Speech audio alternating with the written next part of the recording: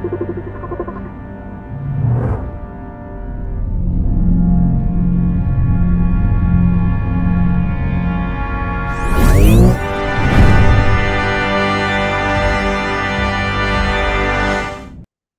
fellow travelers, and welcome to another episode of the Diverse and Stars podcast, third season.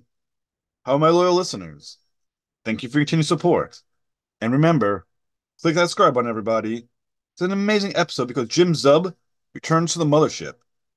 You know him as the writer of Conan the Barbarian from Titan Comics. Now, come on board as we go traversing the stars. Hi, Mr. Zub. Thank you so much for coming back to the Traversing the Stars podcast. Thank you for having me. Totally my pleasure. So we'll start off with so the last time we spoke, we you voiced your love for Conan the Barbarian. I remember you Yeah, specifically saying that you love the character. Now you're writing him for Titan Comics. that's right. Um, so has writing him reached your expectations? It's been a real joy. I mean, I've written Conan the Barbarian before at other publishers, but the chance to do kind of this big relaunch initiative and to introduce the character to a whole bunch of new readers has been a really cool and unique opportunity. And the success we've seen with the launch that we had last summer has been amazing. It's been really, really cool. It's been a lot of fun. So when you think about the character, what has surprised you the most about writing for him now? I think I don't know about surprise. It's like the longevity of a character like that, the iconic nature of them makes it always both a challenge and kind of an honor, like a joy. There are so many people who have read, Conan the Barbarian stories from the original Robert E. Howard prose novels to the comic books, the classic stuff by Roy Thomas through to a more modern era. And it really does feel generational. And when you get to meet those readers and they have a lot of passion for that character, you kind of realize the responsibility of what you're taking on, that you are trying to keep up, a tradition that carries alongside that character and then propel it to hopefully new readers and to returning readers and make something that pleases both you kind of creatively, but also them in a way that keeps their, kind of fan fire burning, strong. I didn't realize until I was doing a little bit of research to prepare for the interview. Conan O'Brien, sorry, Conan the Barbarian. Wow, okay. Conan O'Brien also has a long publishing like no, I'm just kidding. Go ahead. Sorry. I've been up more or less since 5:30 in the morning, so I just gotta It's all good. bear with me just a little bit. He's been published since 1932, That's right. which beats Superman by 6 years. So this Yes. is the character's been around for a long time. Hmm. So when you're thinking about a character that is closing in on 100 years of existing, how like, what do you think defines Conan? I mean, he's been Right. Why is this character stuck around? Kind of right. I think the reality is like a Superman, the character has become the icon, the template of the genre. In a lot of ways, Robert E. Howard pioneered the sword and sorcery genre, like within the scope of fantasy or within, it's not, historical kind of fantasy and it's not high magical fantasy. Sword and sorcery is kind of its own beast. And a lot of that builds off of the foundation of Robert E. Howard and specifically his sensibilities and the pulp kind of sensibilities that define Conan. And that Weird Tales and a bunch of these other pulp magazines from that period, there were dozens and dozens of authors, but only a few of them have kind of stuck around in the public consciousness. And Robert E. Howard and Conan in particular are core to that. And I think it's because it taps into something very fundamental, this idea of, kind of survival in the unknown, these big broad themes that he brings into a lot of the stories about civilization versus savagery, and that the civilized world is not necessarily the better one, but Mm. that the savage world also carries with it all kinds of danger and difficulty, and that, life is a struggle, and that this character in particular is about resisting kind of those elements, that Conan is a survivor. He adapts to all kinds of different environments and all kinds of different things. He travels forth and he discovers things about himself, but just as much as that, he is pushing out into the unknown. And by his very nature, where he goes, things will transform and things will change until ultimately, he becomes a king by his own hand. And that's sort of the ultimate expression of that sort of change and transformation and survival. And so in a lot of ways, it is a classic kind of template because it set that template. And every time, if you say the word barbarian, Conan is the first thing that everyone thinks of. And if they're not thinking of that character in particular, they're either playing off of those tropes or they're playing against those tropes. Hmm. That's the thing about an icon, right? If you make a superhero and you make distinct choices, you're making those choices in comparison to Superman. Hmm. When you make fantasy choices about sword and sorcery and that singular hero, they're in comparison to Conan. And that's a very powerful thing. That's a very cool, fundamental kind of character in literature that you the ability to write that character and hopefully make your mark with is really special. And I certainly don't take that for granted. And when you think about the iteration of the character, most recently, before your run, he was a Mhm. basically a Marvel superhero character, more or less. Savage Avengers, He was published by Marvel, and they decided that they would have him in the Marvel continuity. right? But there was also, they had series where he's running around the Marvel universe with superheroic characters, but they also have, some classic kind of fantasy stuff in the mix as well. Yeah, And you also have Arnold Schwarzenegger's famous portrayal of of uh, course. in the movie. So when you're thinking about your voice or which to pull from, which Right. elements are you pulling out and saying, I'm going to take from these Sure. interpretations and make him mine? I mean, the reality is everything builds off the foundation of the prose stories, right? The original prose stories by Robert E. Howard, the vast majority of which are short stories, those provide the purest kind of distillation of the concept. And obviously, we're deeply influenced by other things that came later in the sense that the artistic style of someone like Frank Frazetta or John Buscema or Barry Windsor Smith, they become part of that primordial kind of material that you build upon or that visually people attribute to. They're the same visual touches that influence the movie production. The reason why they cast Arnold Schwarzenegger is because he looked like the character from the Frazetta covers from the comic books at that time.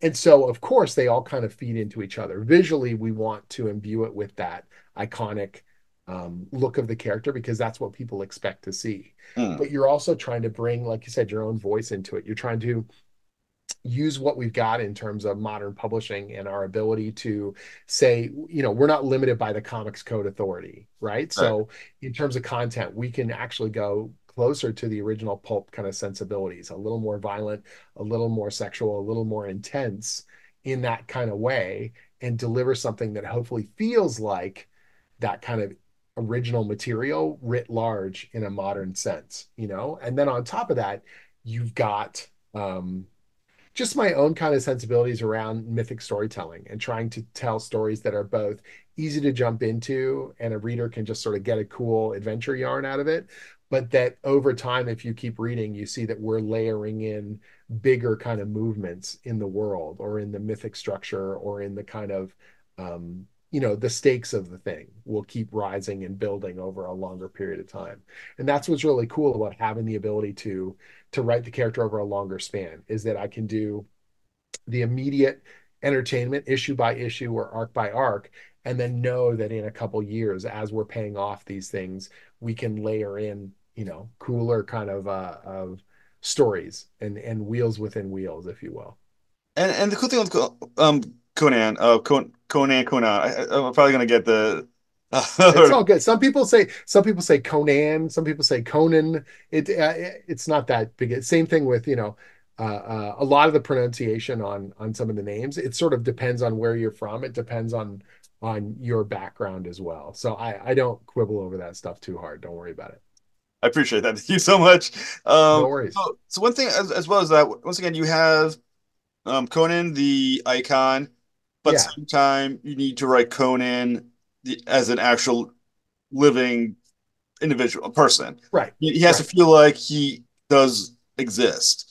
Well, So, and that he can be, yes, he's the hero of our story. So there's that sense of he's going to win in the end, but you have to make the stakes high enough and the risks feel real enough that there's doubt, that the reader is not just going to be like, well, he's invulnerable, he's unstoppable.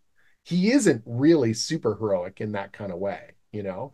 He is impressively, potent, and he is very skilled, and you put him up against some crazy odds, but there's this sense of he can be injured, he can be brought low, he can be, knocked out and maimed and all that kind of stuff. And so it's where and when you kind of pull those levers, right? So, how in the story do you weave in his humanity? I think it's the fact that he is in the way particular that we're doing it in the new series, the wanderlust that he has. Most Sumerians stay kind of where they were born. They're going to live their entire lives within Samaria. They live under those gloomy skies, and they have their barbaric tribes, and they defend what's theirs, but they're not curious. They don't want to see beyond those borders, and they don't believe that they should have to, or that if there's danger out there, stay home, defend what's yours, and live your life and fight and survive. But that's the extent of it, is kind of the edges of their borders. And Conan is one of the few Sumerians who travels forth and sees more and does more. Hmm. And so his wanderlust and his curiosity and his ability to learn and to grow in terms of expanding his vision, expanding his knowledge. Eventually, in the pulps, he learns more languages, and he begins to appreciate cultures that his ancestor told him weren't worth a damn. Hmm. That individual people are not necessarily, the broad brushstroke of their culture, or a stereotype, or a cliche. And there are monsters, and there is death, and there is danger, and there's dark magic and gods and all that kind of stuff. But over the course of his travels, he learns both, the value of other people and the ability to lead and motivate kind of other people. And as I said, he ends up becoming a king by his own hand because of his guile, because of his intelligence, and because of um, his ability to evolve as a character. And that's really the key there, is when you're writing that story, you have to know kind of where he is along that longer timeline, and what kind of a man he is. Is this the young Conan who's sort of like sowing his oats and testing his limits, or is this the Conan who's later in his career? He's a veteran of a ton of battles, but he's starting to become a leader of men and someone who understands nuance, if that can be believed. So. Well, the thing that's interesting as well about him is that, given that he, like I said, we published 1932, given Mhm. that he has this long history, given that he's had a long history with other companies that you can often, so at times, no longer use some of the material, what to you then exists in canon for your storyline? So the only thing that's absolute canon are the original 21 Robert E. Howard stories. Those are the pillars of a timeline. Those are the things that define the character's history, and the only, for lack of a better term, facts that we kind of work with. Heroic Signatures, which is the rights holders to Conan the Barbarian and the Robert E. Howard Library, they have rights to reprint all the Marvel stuff, any of the other comics from Dark Horse or other places the character's been published. So in theory, you can use all that stuff. In theory, you could use stuff from the movies, or even the animated TV show or stuff like that. But rather than trying to make a garbled mess of all of it, what we're trying to do is sort of go, okay, the Robert E. Howard stories are canon. Those are the absolutes. Our stories can fit in between those, or help expand upon some of those. And if we want to use a character or an item or a creature from one of those classic other comic stories, or from another novel, or from the movies, if we decide we want to use some of that, it's more like, I wouldn't say an Easter egg, but it's like a fun thing to do rather than an absolute continuity, if that Hmm. makes sense. It's like a nod to the past, and kind of going, isn't that cool? Remember that thing? Remember that was kind of fun? This is part of our new kind of ongoing story, or that's something that we can kind of bring into the mix, rather than it feeling like we have to use all of it or discard all of it. So theoretically, he could make a reference to Spider-Man because you technically still have Well, rights no, to it's storylines. like the actual superhero stuff. It wouldn't play well to have the character referencing what adventures in New York City in the modern age. That's kind of off the table, because it breaks certain fundamental aspects of the character Hmm. and their history. If he knows that in the future there's going to be cars and spaceships and planes and stuff, it diffuses and deflates the power of the era that he lives in. Do you know what I Mm. mean? It makes it feel small. And so you've always got to kind of look at what is important in terms of the story you're trying to tell, and what is what is at the heart of, like you sort of said, the character. And those kind of superhero crossovers are not fundamental to the character. They were like a fun game that Marvel was playing in order to boost up Conan's kind of visibility, and in order to boost the visibility of the other characters in those crossover kind of books.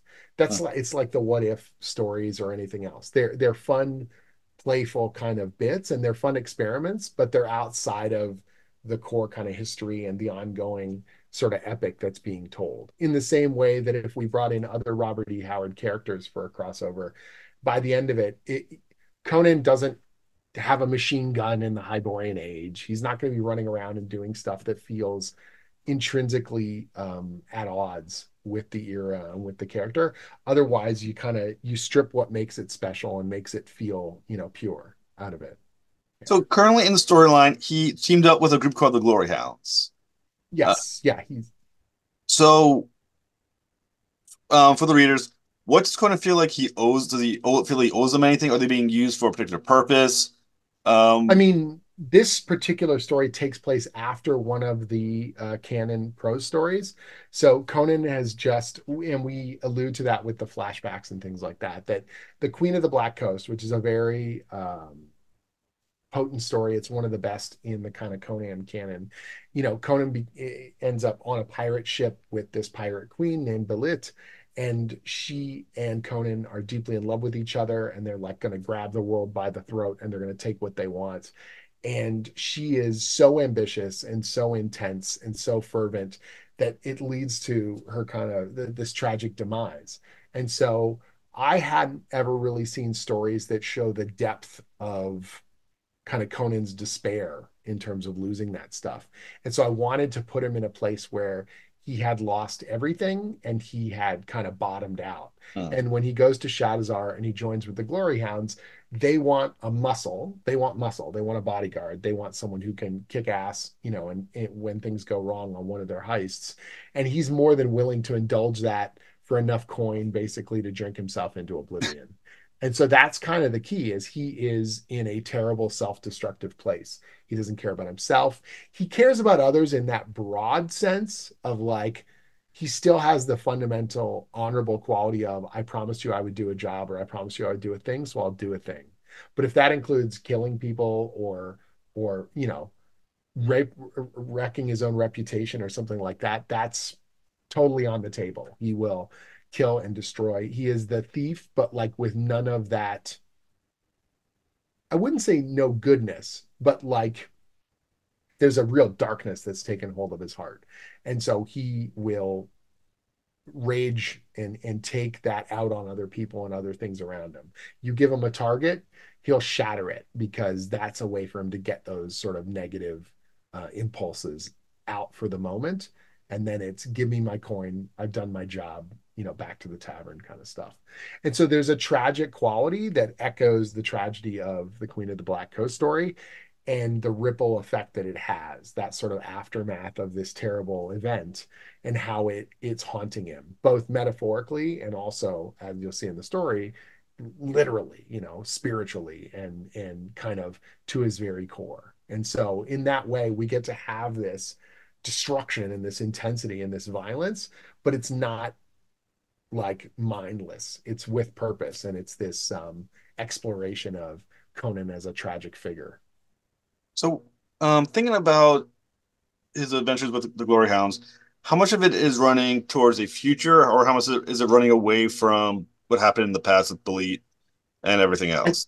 I think it's both. I think he's trying to purge that stuff from his mind, but it haunts him. I think in some ways he isn't planning for the future. He's very much in the moment, and he's trying to um just subsist. The intrinsic survivalist that's inside him won't let him destroy himself fully, but he's certainly going to damage himself constantly, if that sort of makes sense. And like I said, it's a tragic kind of a figure. He's we may know as readers that he has many more adventures to come, but in that moment, he doesn't think he does. And so he kind of is going to have to rediscover his wanderlust or his desire to see more and be more, you know? So the Conan that lives within the series, would you say he is not then what we would understand as the heroic Conan? I think in this moment, I think if you reread the original stories, he's not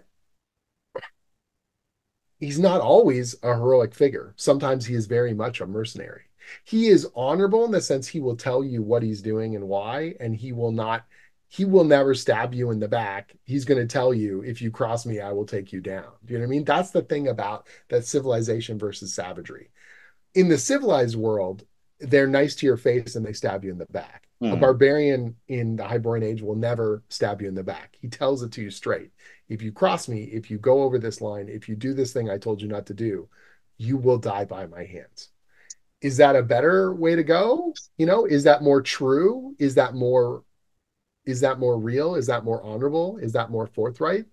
He's still a killer, but it's this fascinating thing where it's like, at the start of Queen of the Black Coast, in that original story, Conan basically, one of his friends is the guards are trying to find him. They run away, they arrest Conan, and they basically say, "Tell us where this guy is, or we'll throw you in jail." And he basically says, "I'm not going to rat out my friend.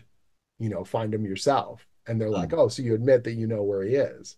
And he basically goes, "Oh, this is like a kangaroo court." And he just breaks out of the court and he runs for it because he knows that these legal systems and this kind of bureaucracy that he's trapped in is meant to entrap you. It's meant to, make you dishonorable and make you something that you're not. And so he's just going to break the system and go.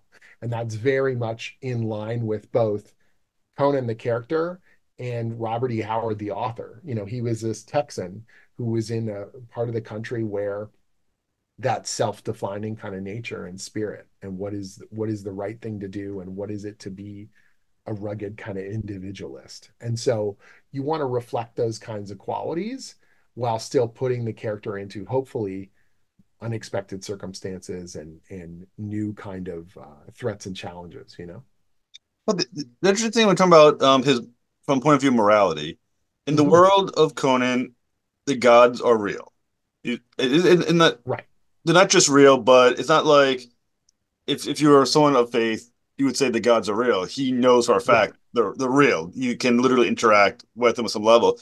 But these gods aren't, let's say, Judeo-Christian. They're not even necessarily even Right. like Greek. They are not necessarily moral or even care about morality in their own perspective. I So, think in that way they are more like the Roman and Greek gods, where they're like they can be petty, they can be vengeful. They're playing out their own dramatic play of power on a higher plane of yeah. of whatever you want to call it, power, if you want to say that, right? They are the movements of gods and deities and demons is happening, whether or not the people of the Hyborian Age can do anything about it.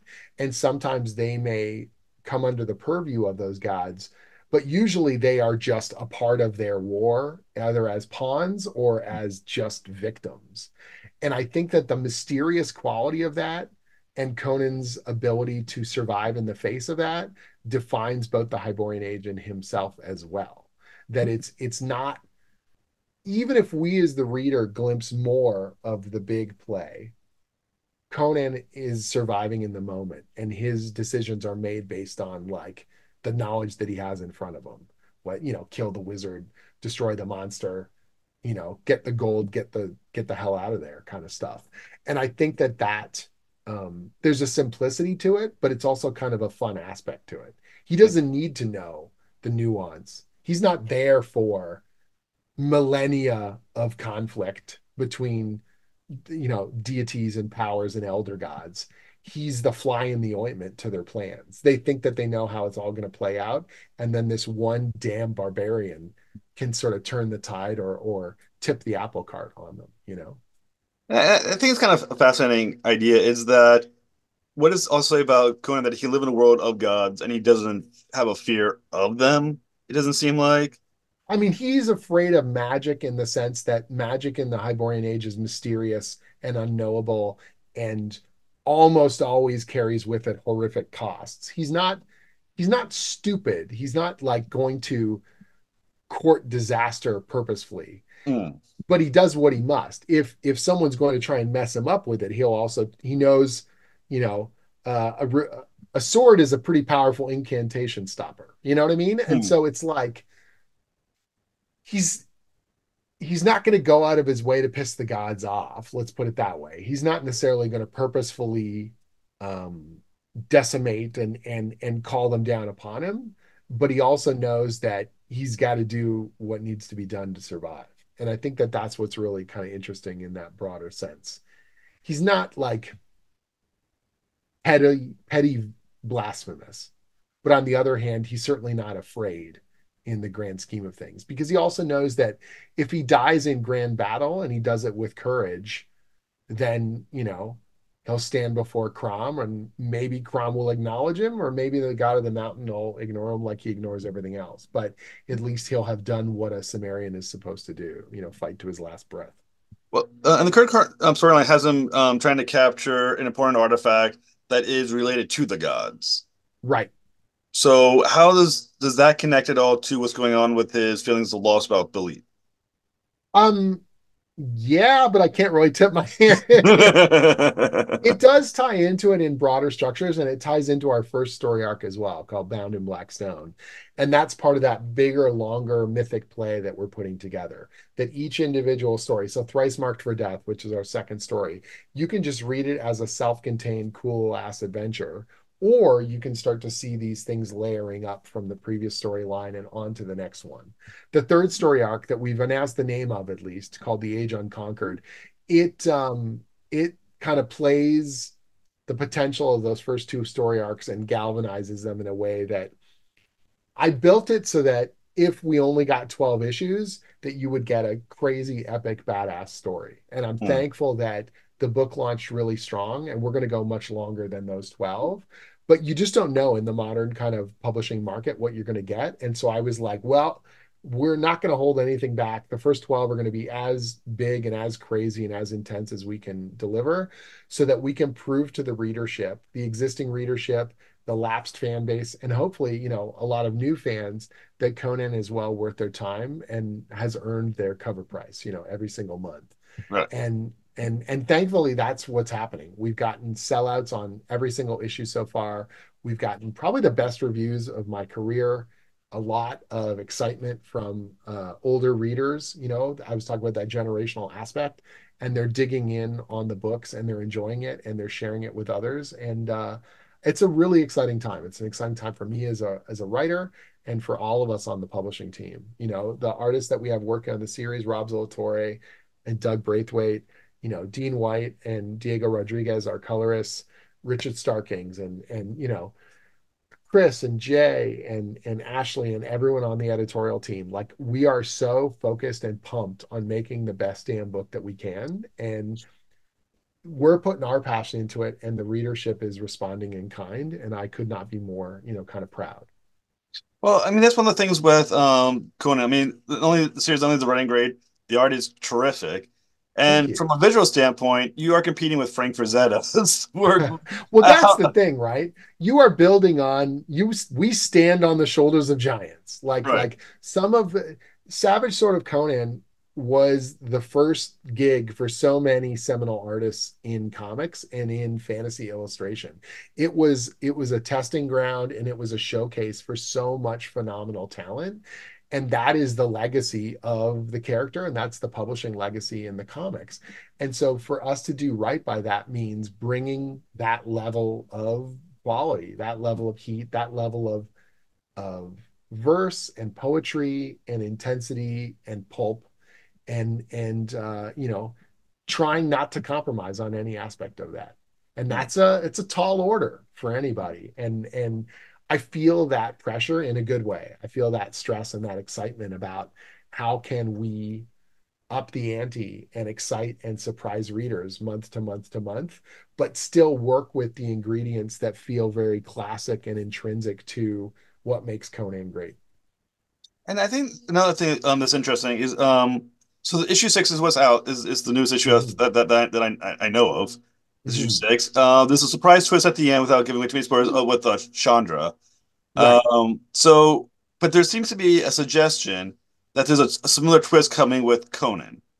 Um, what can you tease about upcoming issues? I mean, we're definitely setting the table for a dark. It is a tragic story. We built this tragic interplay between the characters, this tragic intensity in terms of Conan's desire for self-destruction, and we're going to play that to the hilt. I will say that like issue 8 feels more like a horror movie than your typical kind of fantasy fare. It is absolutely harrowing, violent, intense, and full of surprises that I cannot wait for people to read. And when Doug started drawing it, I compared it and I said, we want this to feel like a relentless, the equivalent of like Jason Voorhees, like a character coming and hunting relentlessly and unstoppable. And how do we Hmm. imbue, horror is an intrinsic part of pulp fantasy and of dark fantasy and of sword and sorcery.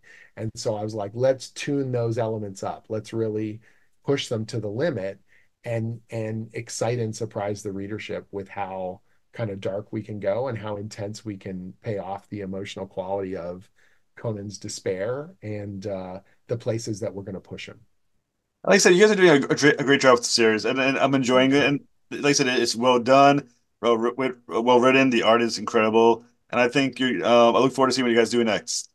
Thank you. It's an honest pleasure. Like I've been hearing from so many readers that they're picking up the book. A lot of people are starting pull files at their comic book shops that they haven't had in years. And, we've had a couple issues delayed in terms of shipping. And I know this sounds weird, but like one of the best compliments I get is if, we announce a delay and I get angry social media. Like if you are waiting for it with intensity and you don't get it, and you're angry about that, that means you want more. You can't wait. You're not just going to come pick it up in a couple months when it piles up in your backlist, or eventually you'll remember, oh, right, I have a pull at the comic store. You are like day and date. You want that damn thing because you can't wait to see what's coming next. That is that's a positive sign. Obviously, I want a book to come out on time, but that idea that, people want this thing and we've got something that they're excited about, that's a vote of confidence as far as I'm concerned. Hmm. Well, Mr. Zub, it's been an absolute honor to talk with you, sir. Thank you so much. Thanks.